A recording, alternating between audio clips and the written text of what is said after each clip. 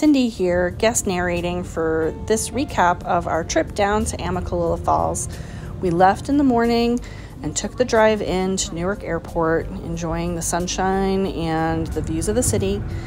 It was a beautiful day, not like a normal February day at all. Just so much sunshine and warmth. It was really cool. Scott was in a great mood.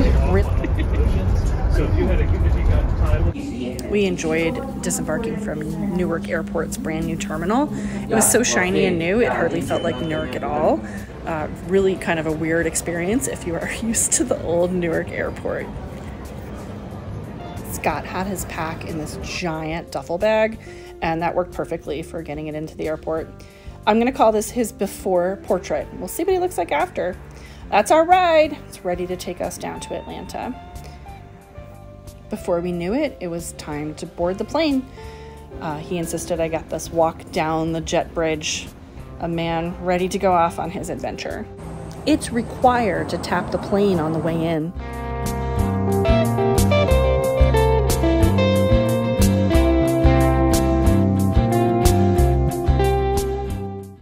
Scott reread Appalachian Trials on the plane while I was reading Pushing North, both really great books for mindset on the trail. This is the point, I think, when he realized that we were flying down almost the whole length of the AT and could see it out the window. Really incredible to see those mountains out there and realize he'd be walking them home. What it takes just a few hours to fly over will take months to walk back. Welcome aboard the ATL SkyTrain. Please hold on, this train is departing. Next stop is ATL West Parking, GICC, and Gateway Center Hotels. Welcome aboard the ATL. After stopping at REI for some supplies and dinner, we made it to the Amicalola Falls Lodge. This is the view we woke up to.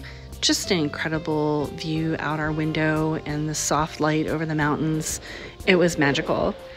In the lobby, they have this enormous map of the AT, and it really kind of grounds you how far it is to get home. And here's another shot of the sunrise out the window. So pretty. Here's that giant map again.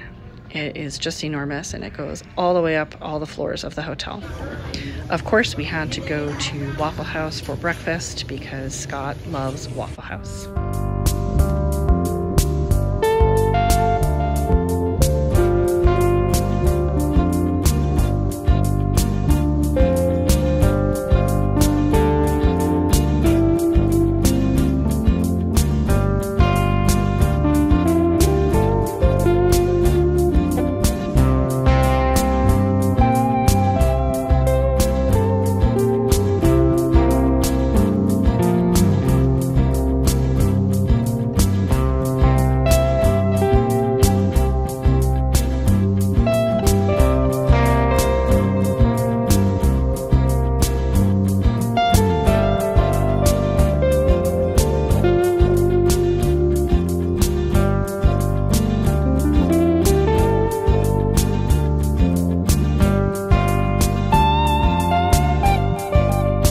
Scott did some more packing and repacking of his pack, and then we went to the airport and picked up his cousin Adrian, who's joining him for the first few weeks on trail.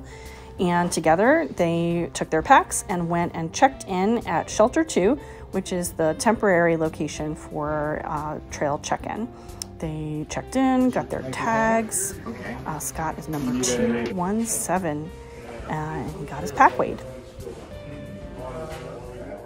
Pounds, right on the money.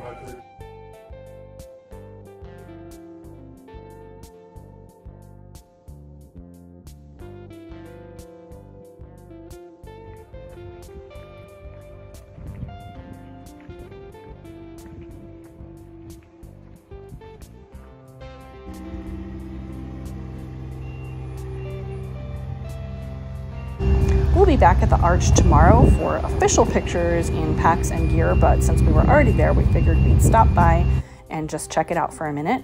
The Arch is really cool, and it was incredible to be there for real after seeing so many pictures. Then we went to go check out the waterfall. It was such a beautiful day, and the waterfall is spectacular. So worth coming to see. I just went to take some pictures, but the guys went and climbed up the stairs too.